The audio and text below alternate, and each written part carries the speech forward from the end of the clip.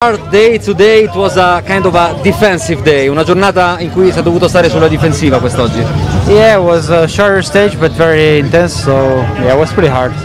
Ha detto sì, è stata molto dura, una tappa più breve ma comunque molto intensa. How do you rate your performance today? Come giudichi la tua performance? I mean, not the best one, but yeah, not too far from the other guys, so in the end of the day I think wasn't too bad, and we keep fighting until the end.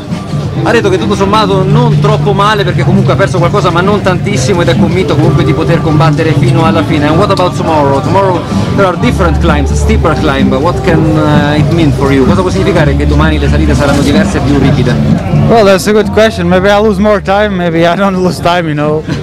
We'll find out. Ok, thank you very much. How would you analyze what happened today? Because you lost a bit of time, but we know also that sometimes you need time to get into the pace. Was it that kind of thing, or was it a harder day for you?